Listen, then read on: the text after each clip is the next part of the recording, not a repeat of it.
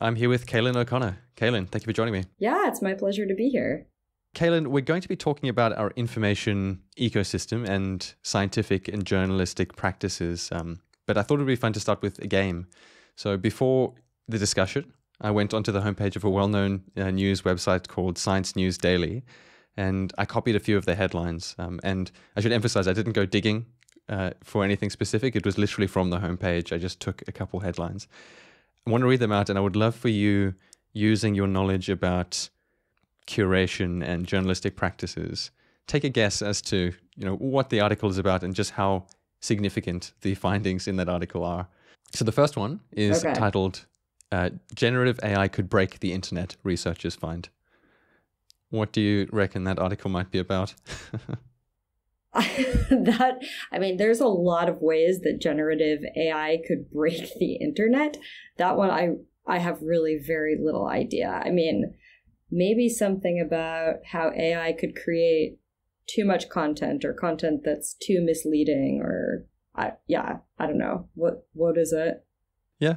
So the actual article, it relates to that. It is about feedback loops and AI training on AI generated content sort of going off the rails. And so from my perspective, breaking the internet is quite a far cry from what the paper is actually about.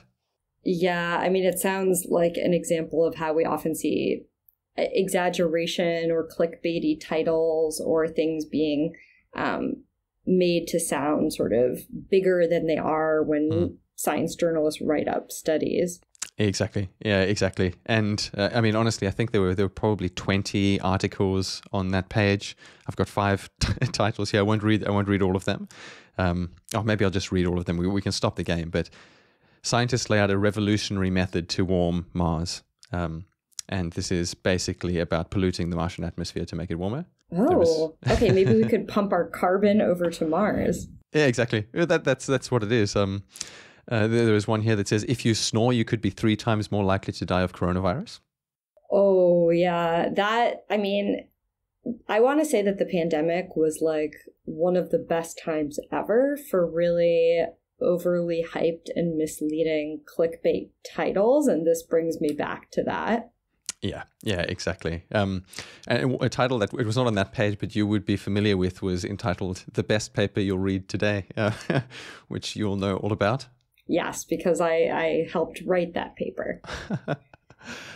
It was, in fact, the best paper I read that day. So it was actually not misleading in the end. It was also the only paper I read that day. Did you only read that paper? Yeah, I did. that's what I suspected.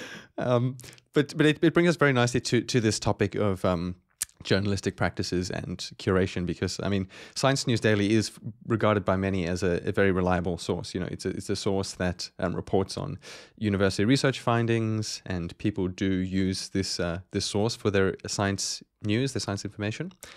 And so let's pull up and discuss that concept of curation.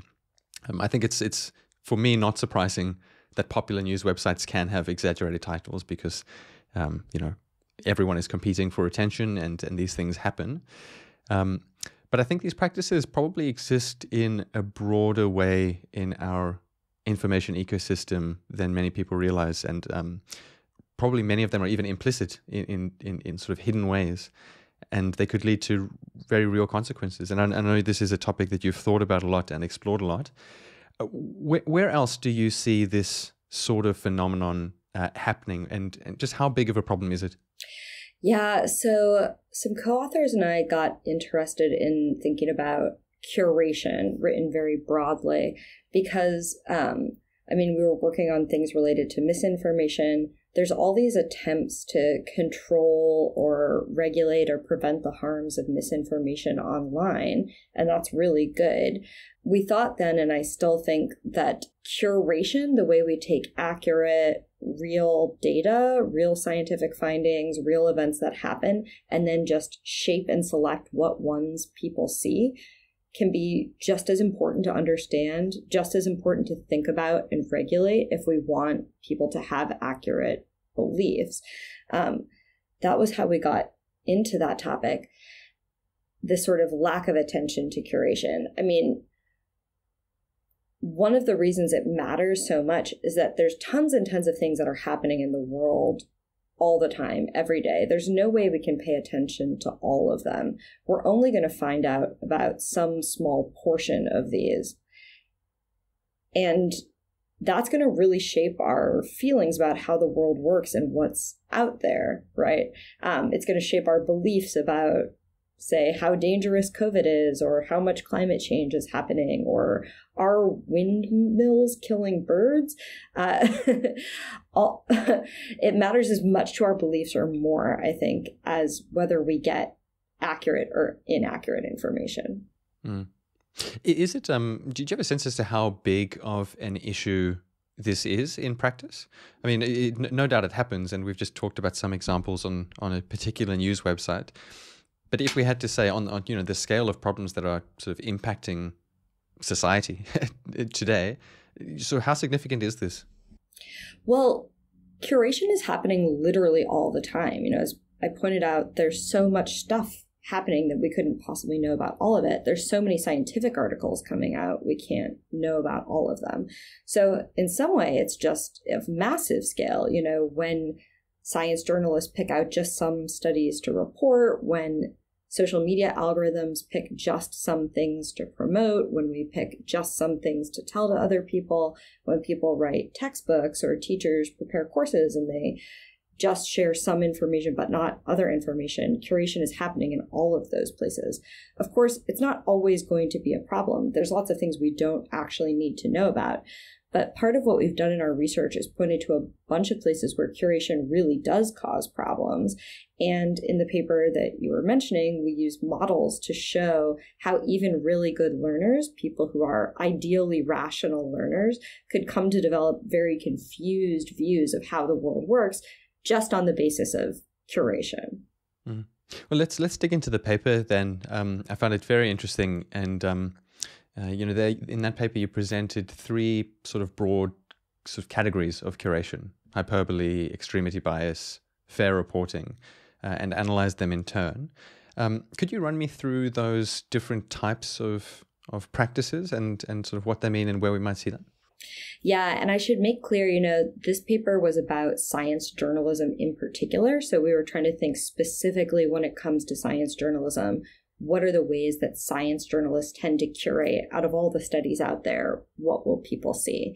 So there's lots of other things that happen in curation. But of these ones, one thing that science journalists tend to do is try to be fair or balanced. And all journalists tend to do this. This is part of the codes of ethics and norms for good journalism.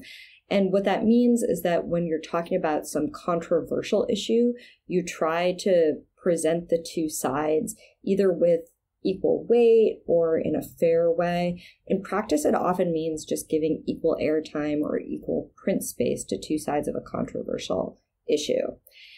Now, generally, that's a really good norm to try to present things in a fair way because it helps you avoid things like highly partisan news or highly partisan opinion.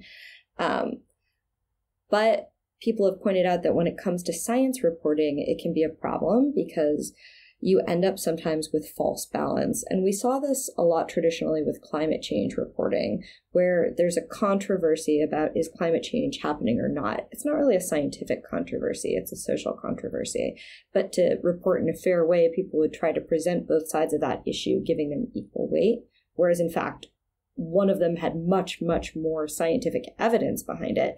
So that fair reporting would be kind of falsely propping up the side that's wrong, if that makes sense.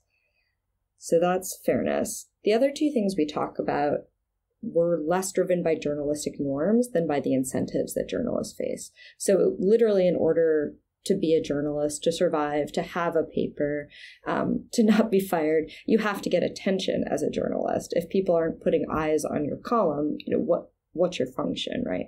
Which means that there are these huge incentives to create things that are interesting or novel or surprising or noteworthy or newsworthy and that grab people's attention. That's why we see those clickbaity headlines.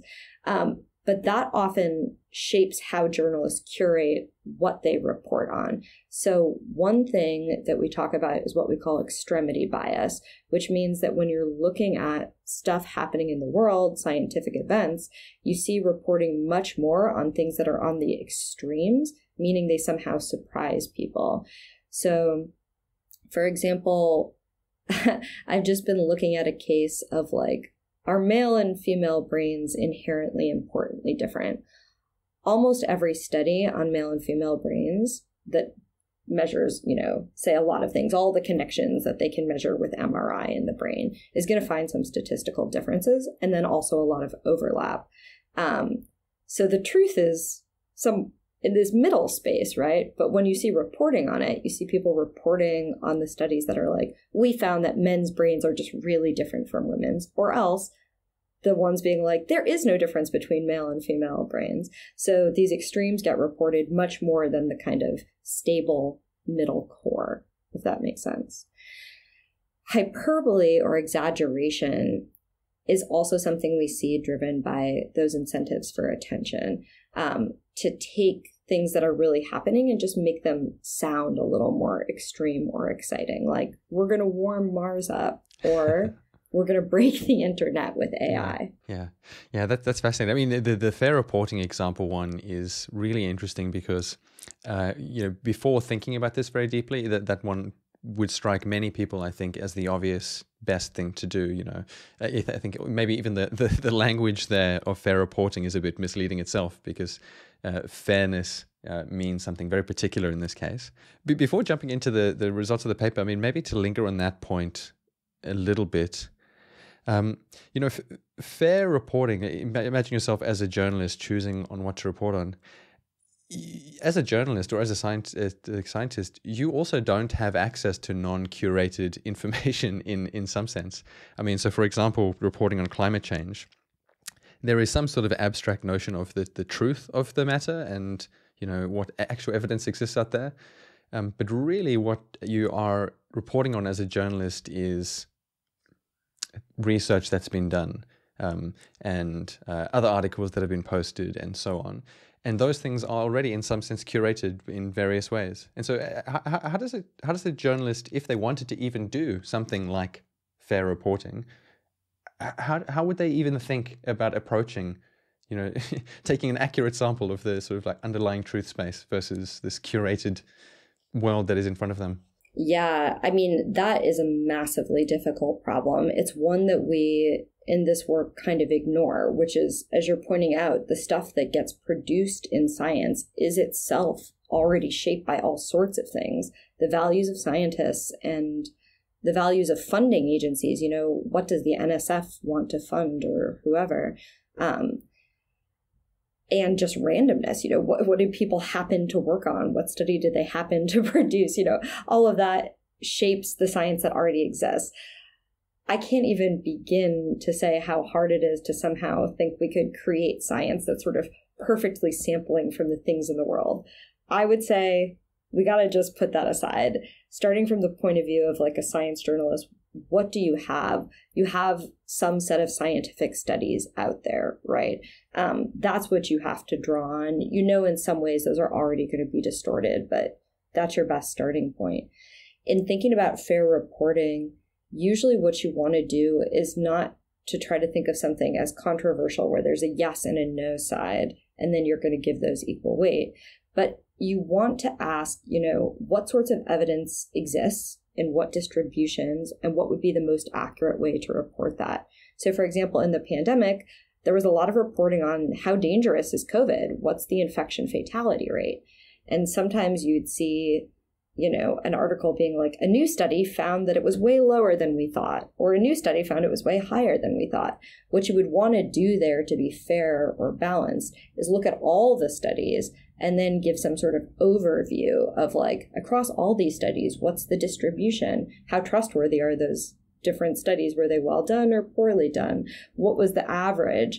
That would be the best way to be fair to the data that exists. Yeah, not to get too deeply into the sort of replication crisis, rabbit hole, and those sort of things. But even in the cases of meta-analyses that do look at, let's say, thousands of studies that have been done, maybe many small, low-powered studies, in drawing inferences, there is also that issue of the boring studies that didn't have any interesting findings never making it to publication, and so the whole meta-analysis itself is terribly skewed towards the extremes.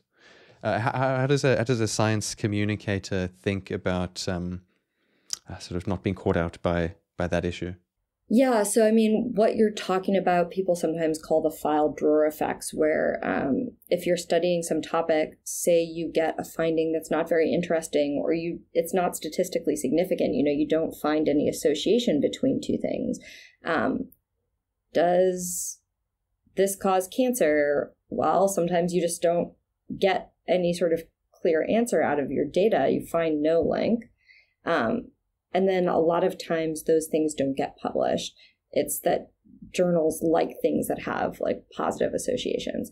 So when people are doing meta-analyses, there are techniques they use sometimes to try to recover the missing data. One thing people will do is look at a whole distribution of findings, and they'll say, okay, if we see these ones printed that were statistically significant in this direction and these that were statistically significant in that direction, we can infer that there was something in between that just never got printed, and we can try to, get some signal out of the noise there. That is really complicated to do. I don't think it's something we should expect just your everyday science journalist in any way to be able to do, to try to infer from the data that exists, plus this file drawer effect, what data should be there. Of course, it is when you can look at a meta-analysis or a review paper where someone's already done that, that is usually a pretty good source of accurate information to share or report on. Yeah. Okay. Well, let's dig into the paper and the model and the inferences that we can draw from them. So, as we said, the paper is titled "The Best Paper You'll Read Today," and we looked at those three categories of curation. I don't know if curation is the right word for all of them, but hyperbole, extremity bias, and fair reporting. Could you give me an overview of the model and then the inferences that we can draw from the model? Yeah, so what we wanted to do with this paper was set up a situation where otherwise we would expect, so we're modeling science journalists, right? We're modeling some series of information they're drawing from. And in our model, we're just assuming like the information they get is accurate. They're getting a good distribution of data. We're just ignoring the possibility that, as we were talking about, that science is already distorting data. So we say they start with access to great data. Then they're going to report to people who are really good learners, people who, if they get good reporting, are going to be able to learn how the world works. And then we just add to that the possibility of curation. Now just make this journalist fair in this particular both sides equal weight type of way, or just make this journalist an extreme reporter. They only report the extremes of events that happen, or make them a little bit hyperbolic. They report a real event, but they just make it a little more extreme or novel or surprising.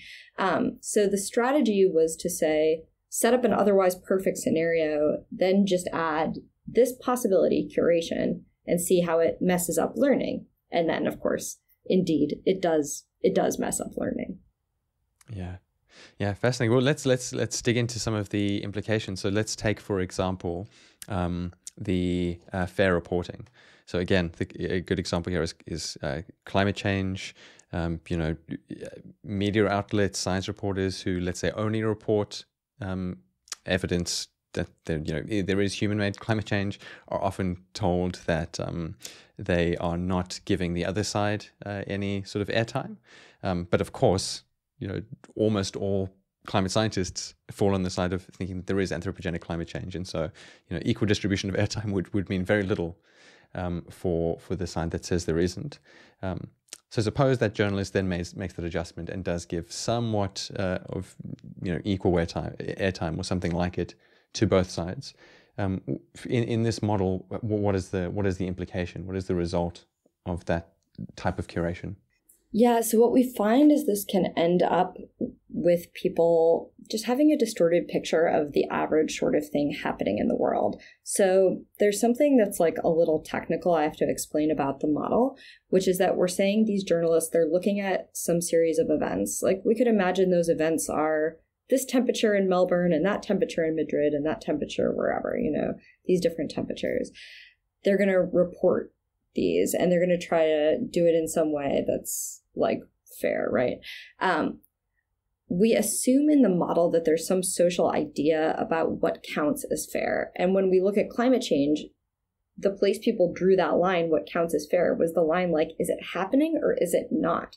Basically, the line was like 0 degrees of average warming. And it would be fair to report evidence on one side of that and evidence on the other side of that and give them equal weight. So we assume there's like a fair line set up by society. Then we say, okay, the journalists are going to report stuff from either side of that fair line equally. And basically what it does is it makes people think that the world is kind of closer to what this fair line is than it really is, right? So in the climate change case, that would be people coming away thinking like, we're closer to expecting 0 degrees of warming than we really are, when, the actual expectation should be whatever, 2 degrees of warming by this date. And so they're kind of pulled back into the social expectation that already exists in that case. Yeah. And I don't know if you've looked in sort of actual real world practical examples of this. I mean, this is what the model says, and it points to a very clear picture. And we've talked about climate change, but are there particular examples of this that you've seen where we can actually say, well, look, this does pan out in the real world. This has happened. We can point to it and we're seeing this actually happening. Well, I think climate change really is one of those cases. There was a reason everyone got upset about fair reporting in climate change for that very reason. Journalists have become much more aware of this and much better at not doing it over the last decade or so. In part because of like the 2016 election. And so I don't know that I can pull out of my hat like another great example. Yeah, no, that's okay. Let's look at the hyperbole example then, because again, I think this is one that is very obviously present everywhere. Basically, everything that you read online is going to be impacted in some way by a bit of hyperbole or exaggeration, anything that is trying to attract reader attention. So we'll have somewhat of this. There is even an argument from a scientific perspective that, if you can imagine good science reporting competing against the universe of all other information out there, maybe it's even a good thing to be a little bit hyperbolic if it attracts viewership and makes it entertaining, because it is providing better education than what else is out there. But at the same time, there are negative consequences to exaggerating things. What did the model find on the topic of hyperbole? Yeah, so what we found, and of course we modeled hyperbole in this really particular way, where we said, okay, once again, there are social expectations for what's going to happen in the world. And to make something hyperbolic is to take some real thing that happened and kind of push it away from those social expectations. So maybe we expect that the fire season in California this year is so bad. And then when you report it, you're like, it was even worse than that, right? Yeah.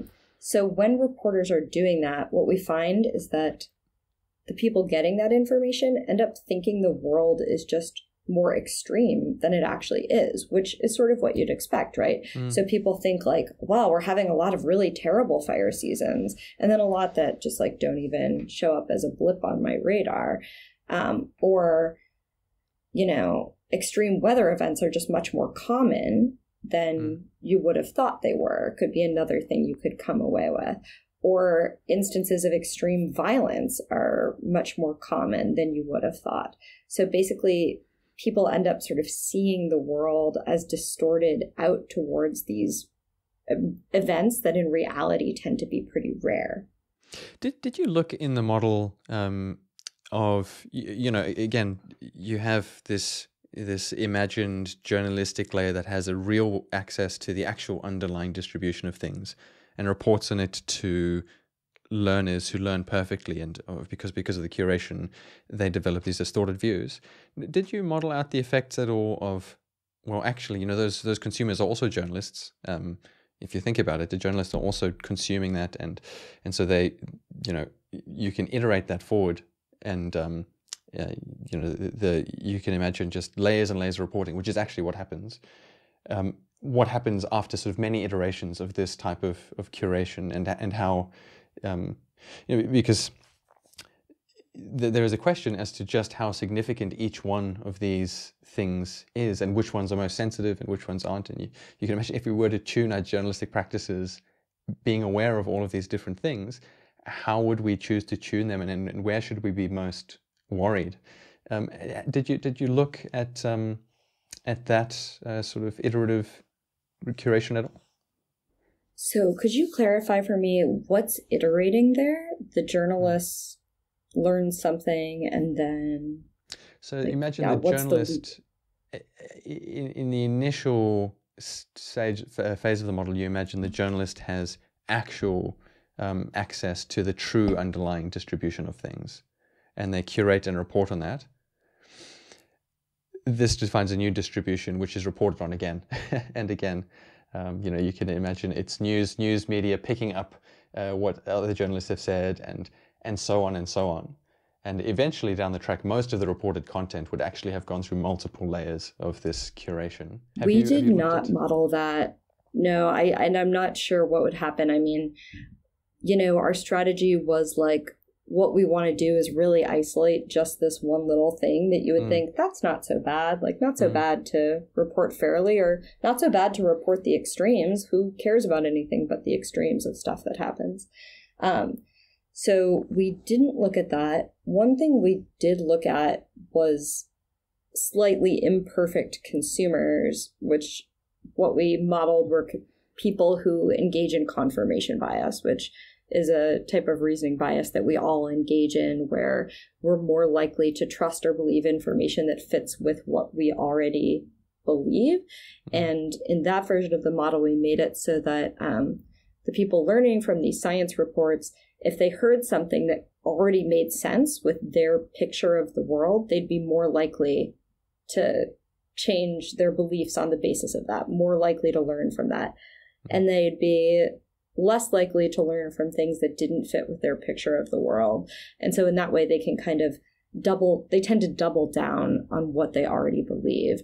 And that was interesting because in that sort of scenario, when you have people reporting extreme things or engaging in hyperbole, you end up where everyone can kind of double down on what they already believe in anyway. Like, you already think climate change is happening. Well, you see a lot of reporting saying that it is. You already think it's not happening. You see lots of reporting saying it isn't. You think vaccines are safe. You see a lot of reporting on that. You think vaccines are dangerous. You see these like stories about any worry about vaccine harms, right?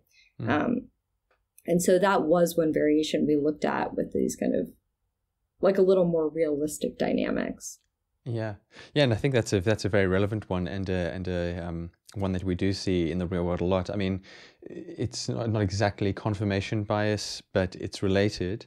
There's also the question of whether one trusts, or to the degree to which one trusts various sources, even to the extent where if one distrusts a particular source, one could, and that source reports accurate information, one could actually actively then distrust that. So as an example, if you fall on one side of a political line, let's say you're in the States, you're sort of diehard Democrat, and Fox News reports on something which might be true, it's sort of like a disconfirmation bias. You have this inherent assumption that this is not a trustworthy source, and that can actually push you further away from the truth. So I definitely think that's one you see playing out a lot in the real world. There's a couple things going on in there in what you just said. So, I mean, confirmation bias and like what people call the backfire effect, they're about the way people respond to evidence that they get or information that they get. So is this information stuff I tend to believe or disbelieve? And it's kind of controversial, but some people do find that people actually, like, if they get stuff that goes against their beliefs, will sometimes like dig in their heels, like go further in the other direction on these polarized topics like climate change or vaccines. What you were talking about, though, is also something different, like trust in sources, right? How I respond to a person who's sharing something with me based on, like, do I think they're part of my in-group or out-group, or do I trust them, or do I think they're an expert or not? And one thing I think is really interesting that you pointed out is this kind of phenomenon where a really mistrusted source, by saying something, can make you almost doubt that thing more. Yes. Yeah, exactly. I mean, this is going really technical, but I think there is this belief that people have where, as long as everybody has access to the same information, then our beliefs and views of the world will converge, and it feels intuitive. But there is a very well-known probability textbook by E.T. Jaynes where he gives an example where he says, well, so imagine two people with different priors, where one distrusts the information source and one trusts them, and that source presents them the same information. What happens to their worldviews? And they actually diverge because they interpret that information differently, which is really interesting. I don't know if it has practical implications for journalistic curation practices, but it means even presenting information in a particular way could lead to different people receiving it differently and diverging in their worldviews on that basis, which is quite counterintuitive. Yeah, I think that that's right, and that can happen. It can even happen for other reasons, just having more to do with in-groupism and out-groupism and these trust dynamics between people. And an elite just shared that with me, should I ever believe anything an elite says or whatever, or someone on the opposite political team. To some degree, I think it just can't be on science journalists to try to game out what nutty things people are going to do. I think that at the end of the day, if you're a journalist or someone who's preparing information for the public, like, you should do it in the most responsible way you can, and then that's all you can do. Yeah, no, I agree. We can't always put it on the shoulders of the science communicators. I guess it does draw up the question, though. As a science communicator, what is the best thing to do? What is there sort of like a theoretically correct way to do curation? And again, there are other considerations versus just accurate information sort of dissemination, because again, like a journalist does want their, if they think they've got important science to communicate, they do want people to read it. So it should be interesting. It should be written well. So how do you think about that problem, and whether there is sort of like, are there theoretically correct principles? Oh yeah, I mean, I tend to think, like, if you're doing science journalism, hopefully you're writing on a topic where if you present survey the data in that area in a way that's accurate and gives context and sort of tracks things in a balanced way, hopefully you can still do that in a way that's interesting. So I think there should be just much more focus on reporting on some kind of consensus or an emerging understanding, rather than reporting on, say, individual studies or particular events. Because when you do the first thing, usually you can give an understanding that's more nuanced, that's going to be more accurate, that's already emerged out of a scientific literature, a whole process of scientists coming to understand the world. They've already done tons of tests on climate change or on vaccines or whatever it is, and then you can report on the good understanding that's come out. The thing I think people generally shouldn't be doing is selecting like one study without the proper context, without an understanding of what are the other studies in that literature, and then just reporting on that. So that kind of practice during the COVID-19 pandemic was extremely harmful and misleading. There was an example where, this California research team found an extremely low infection fatality rate, and that just their one study got reported all over the place because it was very exciting, because it wasn't what people expected. It was at the extremes of what people would expect. there are lots of ways to present things in an interesting way where you're still covering like a whole area. Like, here's the things scientists as a group have come to figure out about the way trees grow. Maybe that's interesting to me. That's probably not a good example of things that are interesting to other people. But I think you see what I'm saying. Yeah, no, I do. Well, let's pull up from the case of a particular science journalist, let's say, and to institutions, because I feel like the rules maybe play out a little bit differently at that level. And one sort of analogy that comes to mind here, if I were to take something like the medical industry or the pharmaceutical industry, to get a new drug or a new medical device to market or something, a lot needs to happen. It needs, often there's a theoretical step. You have to have some theoretical basis for believing that this thing will work and is safe, and there would be often some modeling work involved, similar to what we've just talked about from the curation basis. Then there might be actual real-world clinical trials and so on, and eventually, if there's a strong enough belief that this thing is good and safe, you might get the new drug or the new device to market. When it comes to things like curation algorithms, things that would, for example, curate one's social media feed, there is no such process that works this way, to my knowledge. These things are just like let out into the world, and I'm not even sure the extent to which these companies really, really do think about the impacts in the same way as you've done in your work. Do you think that there is space for something like that? Some sort of, again, if you treat the curation algorithm as a new medical device, just as an example, is there space? Is there need for the kind of work that you've done, looking at how the different algorithms could lead to different sort of impacts in the world before these things are released out there? I mean, we would hope that the people running social media platforms, before they make a new algorithm, before they make whatever other changes to their platform, would think really hard first about how is this going to impact users? How is it going to impact the spread of information? Is it going to create a problem for disinformation, whatever? I think sometimes they do, but as you're pointing out, it's not like we have any regulatory body that's saying you have to do that. You have to be careful how your algorithm works. You have to figure out what impacts it's going to have before you use it.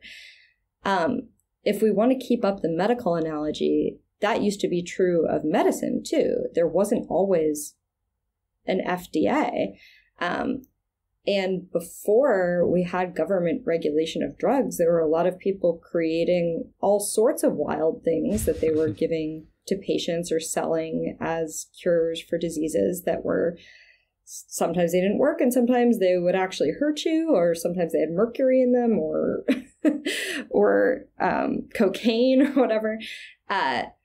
So we might think that what we're going to want for social media is to have something like the FDA, but where what it does is works with platforms to say whatever you're rolling out or whatever new challenges you're facing, we're going to work with you so that you comply with certain standards to protect users from misinformation or the spread of bad information or bad curation or whatever it is.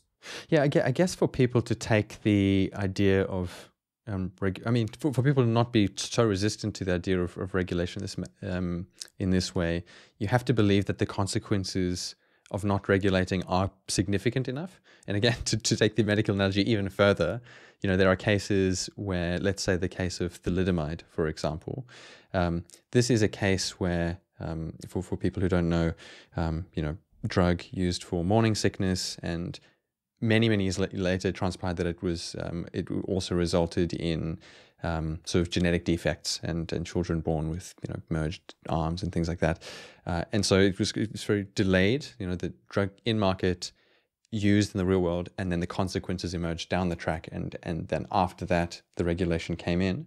But there are other cases where, just on a purely theoretical basis, we know now, based on the knowledge, that it's likely to be dangerous. So again, you mentioned mercury. Now that we know that mercury is poisonous to humans, we know that already. We don't have to go and do clinical trials with things that are very mercury laden. We know, based on theory alone, that drugs shouldn't contain too high levels of mercury.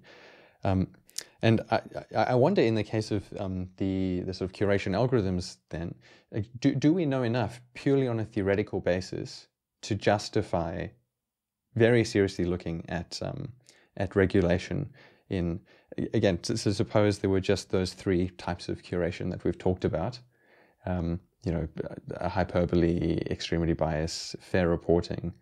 Just imagine that the algorithms just had some blend of those things.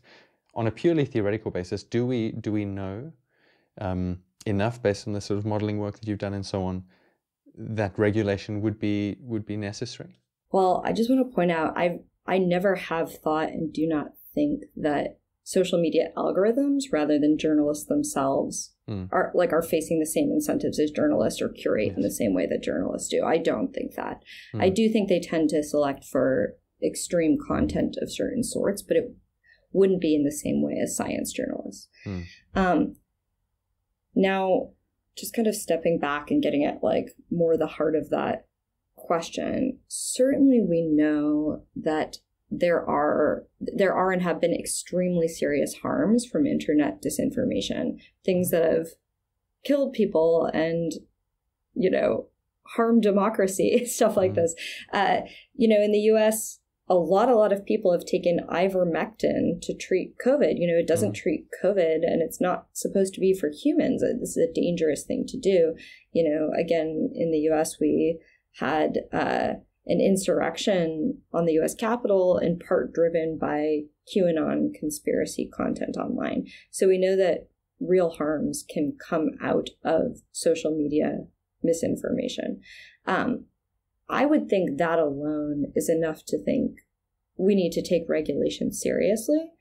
I think, when people feel scared or resistant when we talk about social media regulation, it's because of free speech laws and free speech norms. And free speech is an incredibly important thing to protect in any country. But when it comes to things like a social media algorithm, and this isn't my point, this is something many people have pointed out, they're already making choices. It's not like you're just getting some magical, perfect bubble of speech of whatever, random selection of what everyone's saying. It's picking things to show you and not show you. And some things are getting platformed and some things are getting deplatformed. So it's already making all these choices. The question is, do we want to have controls who care about public health, who care about democratic functioning, who are saying, once you have these algorithms shaping what people see, what information gets sent out to people, what gets curated, do we want that to be done in a way that's good for us, the users? Yeah, I would love to get into the specifics there, but maybe just lingering on the point of the incentive system. So you mentioned you're not claiming the incentives faced by science journalists are the same as the incentives that sort of shape social media algorithms. Are there, and presumably, like, there are some incentives that are very helpful and some that are not, and some that are worse than others. Are there any sort of specific or very material ways that you feel that they differ, that are important? Yeah, well, so first of all, these social media algorithms don't face like ethical norms the way scientists do. So something like fair reporting is completely out the window.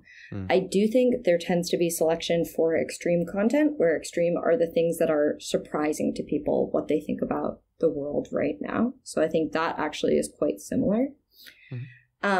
It's something that I think is quite different is that there have been studies showing that the algorithms on some social media platforms tend to actively select misleading information or false information to promote compared to accurate information. And the reason that happens is that often misinformation is more surprising because it's false. So it tends to be stuff that seems weirder and people are more interested in, and then the algorithm picks up on that. Whereas I think science journalists tend to be the opposite. Of course they want to make things more exciting and they want to report the, novel or extreme science, but they're choosing things that are by and large accurate and good information to report on. So there are real disanalogies there. Do you feel like, how much of a problem is it that we might not fully understand what is actually happening within a very complicated curation algorithm versus what's happening with the science journalist? Again, with the science journalist, you could speak to them. They could explain it. They might not actually faithfully represent what is actually happening in the sort of curation practice. But I think we have a much, much more insight than we would if it's just a very, very large black box algorithm. How big of an issue is that? Just the pure fact that these things are very opaque and very complicated, and we don't really know how they're working under the hood. Yeah, I think that is an issue. In some cases, we can get under the hood information about algorithms. I can't remember if it was Twitter. Someone at some point released here's how our algorithm works. But the other thing about social media systems is that they aren't just algorithms. It's a system where you have sometimes millions of users. They have connections between each other. They're interacting with content in ways that then is shaping whether the algorithm picks it up. So it's this extremely complicated, extended system where you have real humans, you have this online platform, you have a set of rules, you have a computer algorithm, sometimes you have AI involved in that as well. And so for that reason, it is really hard to understand what's getting picked to go where and why in some cases. Yeah. And again, and none of this is sort of new thinking, but, different social media platforms, all of them are living in a world where the businesses are driven by attention and attracting users. And so the whole existence of these businesses does require that. And they are, in a sense, all competing on that basis. And so there are certain sort of business constraints, business considerations. But even given that, are there things that you think, again, back to principles? Are there any things that you think could change that would both allow these businesses to operate as successful businesses, but also lead to meaningful improvement in what they're doing to our information environment? Yes, I do. So it's funny. I was just talking to someone about could we have some kind of neutral algorithms or neutral news feeds that aren't distorting content in whatever way, potentially harmful ways? And the answer is social media would be much more boring if we tried to do that. Exactly. And when platforms have tried to do that, they've been pretty boring. And so obviously, both platforms and users don't want that. But if we're thinking about what we have right now, certainly we can take what we have right now and make it better. And there's a lot of ways we can make it better. And there are things that various platforms have done that already have done that. For example, community notes or context notes on things. These will be added information. So it's not a threat to free speech. They're not taking stuff down. They're adding information, giving context to whatever you're seeing. I think of that as, I think these are great. And, if we sort of turn back to the curation project, in a way, those things are often giving information about what's the rest of the distribution of events? What are the other things that happened? How can we help you better interpret this limited piece of data you're seeing? Those are great. So that's just one example of something that actually has been added that has improved social media sites. Another thing I think, it's been very well established that most really misleading content tends to come from a small number of users. I think that most sites should just have rules saying, when you sign up, you sign an agreement that says, if I send around too much highly inaccurate content, I'm just removed from the site. It's just an agreement that this is the kind of space where you have to not share too much highly misleading stuff. I think that's a change that every social media platform should make. I also think when we're talking about curation, there are ways that you can try to make your algorithm track distributions of information in more like less misleading ways. So for example, it's well established that high emotion content tends to get picked up and amplified by algorithms, right? Because it's interesting. And so here it's a little hard to get rid of that because people like high emotion content. But you could make your algorithm just a little less interesting, take that really angry stuff and just send it a little less far, or, promote the high emotion joy content, which people also like, a little more. Sorry, we're getting away from science journalism for sure, but I have lots of thoughts about all sorts of misinformation. So maybe if you want, we can kind of come back on topic. No. I don't think that there is I don't think we have to confine ourselves to science journalism. Like, the posture I take is like follow where the interesting conversation goes and what's most important. So no, for sure, let's go there. I mean, have there been any practical examples that you've seen, again, sticking with social media, or it doesn't have to be social media, but of this concept where there have been active measures taken across different platforms and then we've had time to see the results? So again, like, not all social media platforms are equal. It's notoriously known that the TikTok's algorithm is extremely addictive for users compared to some of the others. And, different platforms have tried different things. Have we seen any real world results of these changes being made in certain areas, and then what happened as a result? It's a little hard to know because it's hard to study when one platform makes a specific change in this highly complicated system where people are on multiple platforms and all this stuff is happening. It's hard to know exactly what happened. I think there are a few cases where you could say, we saw a platform decision and an impact. So for example, in the wake of the January 6th insurrection, a lot of platforms kicked off QAnon posters and kind of the leaders of that movement. And that seemed, a lot of people thought, based on the evidence that they could gather after that actually had a measurable impact on the ability of that community to spread the misinformation they were peddling and to organize. And so that's a kind of extreme example where you're like, yeah, what the platforms really did have an impact, but obviously that wouldn't be the kind of thing we're usually talking about.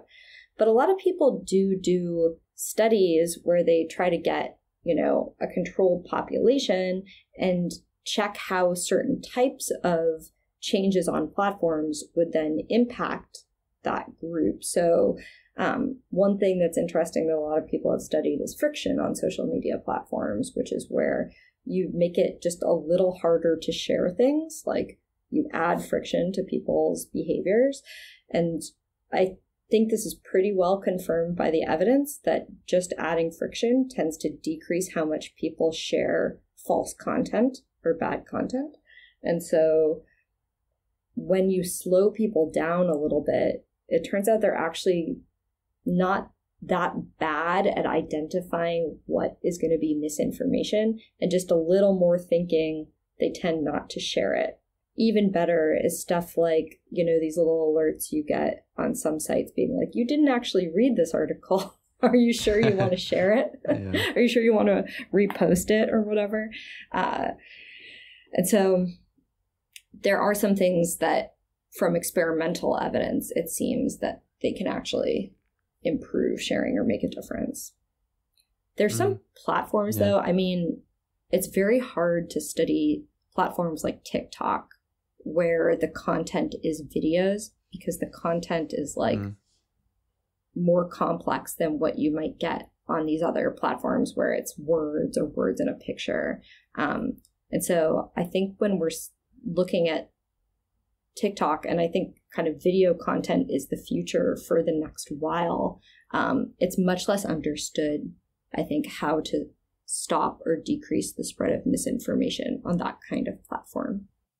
Yeah, and I guess the flip side that we haven't really talked about in all this, we've talked a lot about the role of the curators themselves, whether it's a journalist, whether it's an institution, whether it's a platform. We haven't spoken that much about the actions that can be taken by the consumers of that information, so the learners.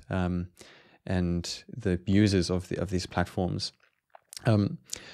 which is another side of the coin. I mean, do you have views on what are the things that individuals, for example, can do to, I guess, protect themselves from some of the consequences that we've been talking about, being impacted by hyperbole, extremity bias, all these things? Does anything stand out from the individual perspective? Yeah, so there certainly are things users can do to improve issues around misinformation. That side of things is not usually the one I like to focus on. And the way I think about it, so I think that it's just not that effective for us all to try to learn to be like really information savvy compared to just having good information environments we live in.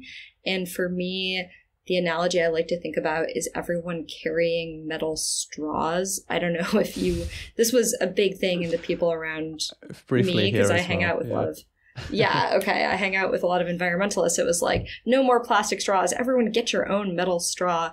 And it's like, or we could just have regulation around what kind of one-use plastic people are allowed to produce. And if we did that one change to the whole system, we don't all have to do this really stupid thing with them carrying our own metal straws. So people can learn a lot about how misinformation works. They can learn how to share less information. People should do that. It's not like there's any reason not to do that. But it's just so much more effective to have changes in government or regulation or on platforms that protect, a million users at once, if that makes sense. Yeah, for sure. No, for sure it does. Then let's think about how this might pan out in the future. So I think people do have the sense that this problem has gotten a lot worse over the past decade or so. I don't actually know if that's true. Do you know? Has someone looked at that? How much worse it actually has gotten, or do we just feel it's worse? Is it a worse problem than it was before? I think it is. I don't know of I don't know of like actual empirical data where people did real studies looking at how much disinformation is there or how bad are algorithms. But part of the reason I think it's gotten worse is that, when these new areas of media were created, I just think people had not yet realized how much they could be used for the purposes of disinformation, and then had not yet built up the skills and tools necessary to use them in that way. And you also see all these things happening where, for example, after the Brexit vote in 2016 and after the US 2016 election, where it was really coming on the public scene that disinformation was happening and might be impacting these big political events, you saw a bunch of users taking up all those practices for themselves, people quite self-consciously being like, oh, well, if other people can do that, I can do that too. So I think that there's lots of reason to think that, in fact, it has gotten worse. Just more people have realized this is something they could do. The techniques people have been able to use have gotten more savvy over time. At the same time, we increasingly see attempts to prevent or regulate the harms of disinformation. So there is pressure on the other side of this system trying to improve things. Yeah. And I guess the critical question is which side will win over, and like where is the pressure mounting more? It feels from my perspective that there is a huge degree of uncertainty about how things will pan out because, on the one hand, there is this increased awareness of how big the problem is. But on the other hand, there is also a lot going on out there in the world. We talked about generative AI breaking the internet. There is a lot of content out there that is generated by now generative AI, and it's very hard to spot. It's very easy to publish content. There's very low friction to get content spread all over the world in a very scalable way. And so it feels like there is a great tension between these two sides. How optimistic are you, I guess, as to how this might play out? How do you see it playing out? Yeah, I guess I kind of have a mix of optimism and pessimism. Um, there's always been misinformation as long as there have been humans. Whenever people can transfer information from one person to another, they're sometimes going to be sharing things that are false or misleading. So it's not like that's going away. I think the question just is sort of how bad is it, or how much is it happening at a scale that's unlike things that have come before. The optimistic thing is that if you look at the history of media, I think you see a lot of cases where there are new information technologies like better printing presses or new kinds of newspapers or whatever, or the radio. Then you see the spread of misinformation via these new technologies. And then you see people kind of figuring out how to regulate it or protect themselves or develop new norms to solve those social problems. So there's like this history of people solving this same kind of problem. The pessimism part comes from the fact that the speed of digital technology change is just so fast now that it's not just that social media was invented, it's that every few years there's a new platform that people are jumping into. There was Facebook, and then there was Twitter, and then there was Instagram, and then there was WhatsApp, and then there was TikTok. And each one of these is different. They have different rules for how information can be shared. They have different sorts of information being shared. The difference between TikTok, where everything is videos, and there's all these specific rules for how people can stitch with others or repeat things or copy them. The difference between that and something like Twitter, where it's whatever 200 characters of text and maybe a picture or a link, is very different. So I think the question is, can we figure out how to regulate or control misinformation given all of these new platforms constantly emerging? Mm. Are there any emerging technologies that you think will be sort of particularly important to think about and focus on in this space? I mean, generative AI is it's a very broad term. It means a lot of things. But automatically generated video content is an example of something that they can do. We've seen deep fakes. We've seen very, very personalized content. Is there anything that jumps out to you as particularly troublesome in this fast-moving space? I mean, I honestly am not sure, and I'm not really an AI person. One thing that a lot of people have worried about, which seems right to me, is that when you can make generative AI, it decreases people's trust in all sorts of content. So now people become much less sure if a video they're seeing was a real video, or if it was an AI video, or if a photo could be a deep fake.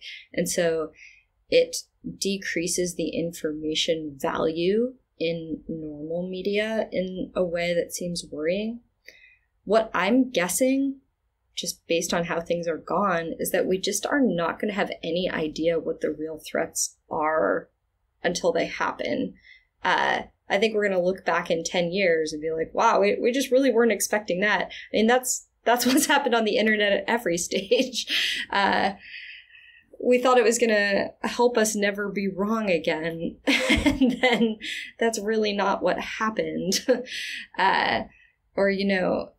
With the origins of Facebook, it was like, oh, this is going to be a fun little silly thing for the youth to connect with their friends on. And then social media just became something totally different from what we would have expected. Yeah.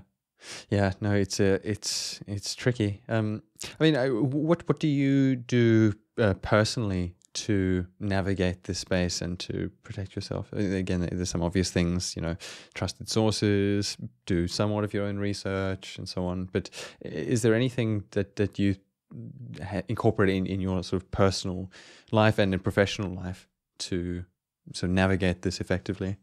Yeah, I mean, when it comes to news, I pay attention to source quite a lot and tend to go with mainstream news sources, the Washington Post or whatever, something of that sort.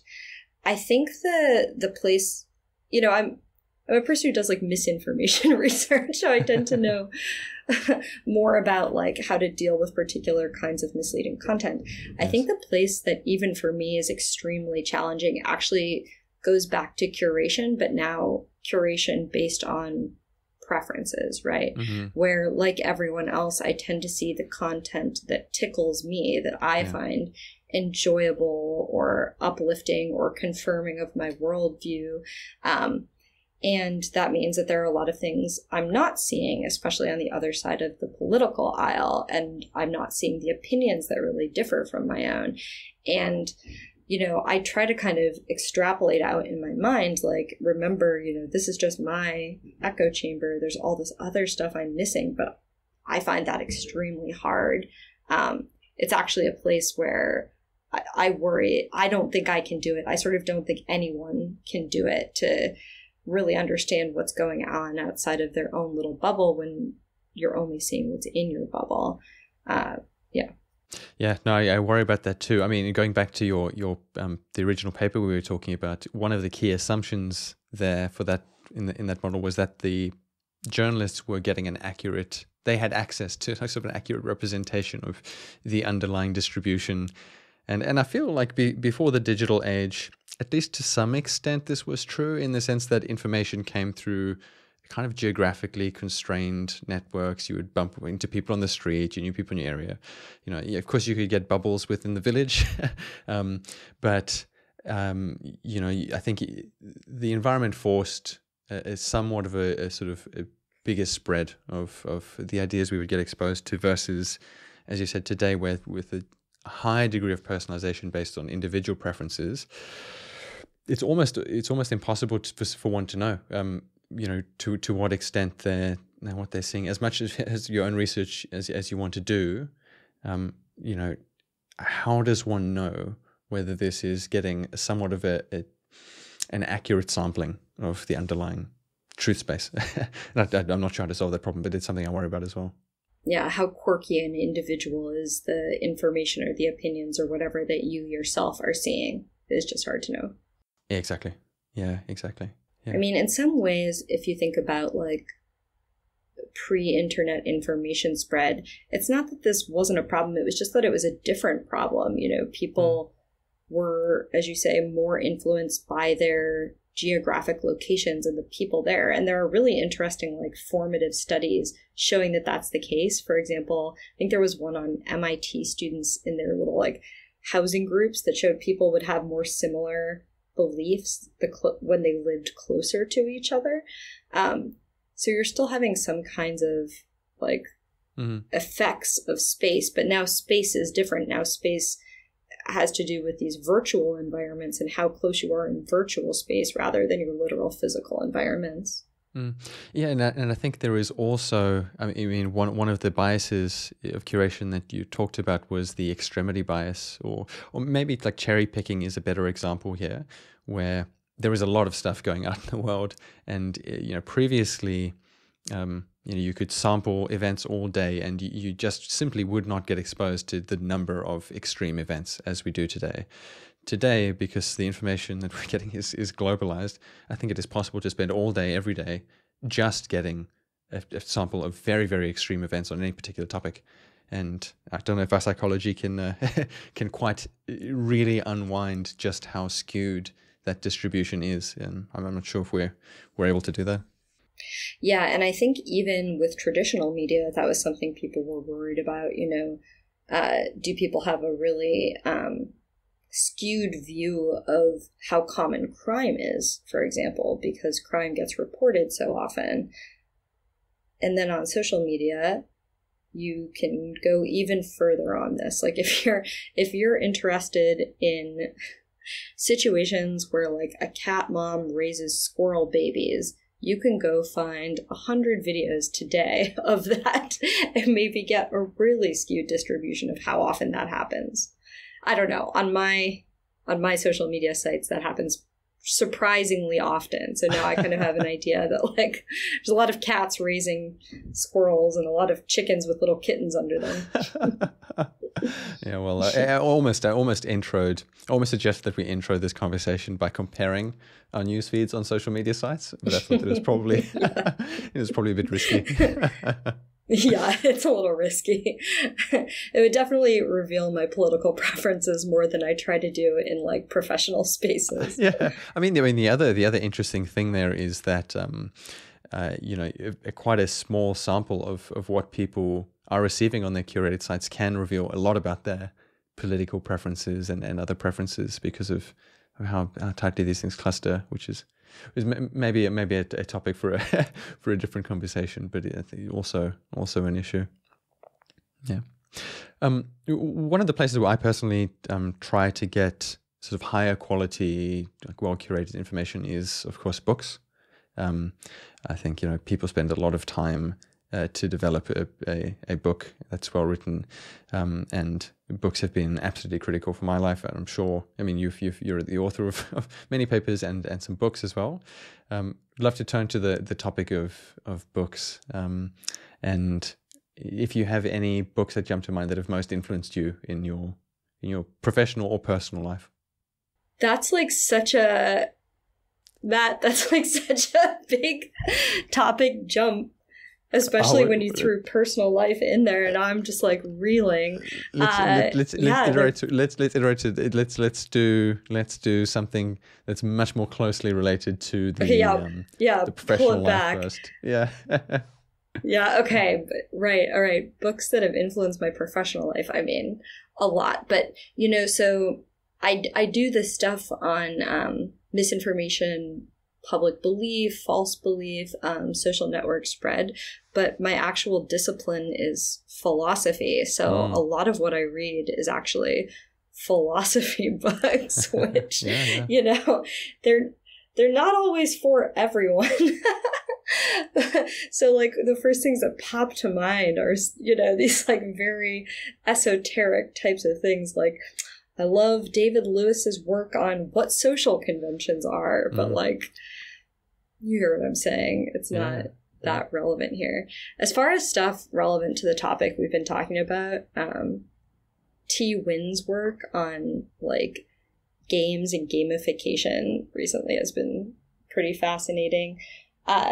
Lately, what I've been reading tons and tons of are like, I'm trying to read all the books on how our particular beliefs in a society influence the way we produce science, because I'm working on a project relating to that. So I'm reading all this stuff about how like our beliefs about gender influence science, and our beliefs about fat and, you know, disability and race, and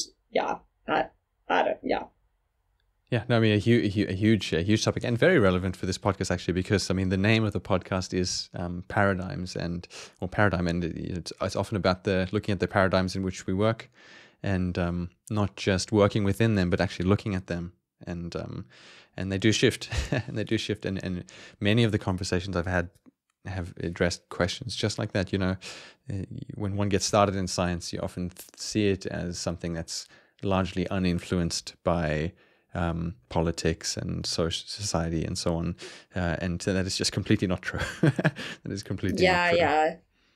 Yeah. In fact, it's quite deeply influenced and shaped by the people who are producing it and the way they've been raised and the culture they're existing in and all these factors. Exactly. Yeah. Exactly. To then make a smaller leap from books that have professionally influenced you to books that have influenced you more broadly, and maybe it's the same because philosophy does that, but does anything come to mind as books that have influenced you in a more general way? Gosh, I am really like an obsessive reader, so this is like a stressful question for me. I'm just gonna go for the first thing that pops up. For my entire adult life, been absolutely obsessed with Khalil Gibran's The Prophet. You know this book? Yes, for sure. Yeah, all the wedding readings come from that book. A lot of them do. But I mean, it's so beautiful and so deep. I mean, the part on like joy and sorrow, I go and read like every month or so. Yeah, I love that book. Oh, amazing. That's a great recommendation. I will definitely link that one here. Last two questions. Firstly, just like a call to action for the audience, I guess. I mean, if people want to look more into this stuff, if they want to get more involved, if they want to find your work, anything, any words to share with the audience? If people are interested in things like misinformation and especially disinformation, there are good recent books. I mean, Network Propaganda by what's her name? Kathleen Jamieson is really great, for example. If people are interested in looking at my work, I have a website, CailinO'Connor.com. It's really easy to find. I am on Twitter, but I mostly just go on there to post like when students in our graduate program have gotten jobs, and occasionally to ask questions to help me in my research. Yeah, I don't know what other sorts of resources might be useful or would people usually share? Usually books. Maybe we can link your own book. Would be a good idea. Yeah, so I wrote a book on misinformation called The Misinformation Age with Jim Weatherall, who's my colleague and also my husband. We talk a little bit about curation in there, not very much. Most of the curation stuff we started developing later. That book mostly uses network models, so models where you represent a whole social network in a computer simulation and then try to look at how various information or ideas spread between people. So we use those, and then a lot of like historical cases of false beliefs to try to understand various features of how people share information and where they go wrong. Yeah, fantastic. Yeah, I'll link that as well. Last one, I'll give you prior warning. It is a big jump from the topics that we've been talking about, but it's one that I always end with. We talked a little bit about generative AI, and there's a lot of talk about the prospect of developing an AI superintelligence. And my question is, if we were to create one and we had to pick a person, either past or present, to represent humanity to the to the AI superintelligence, who should we pick? Oh, Dolly Parton, obviously. Oh, that's a great one. That's it's definitely one that has not been said on this podcast before.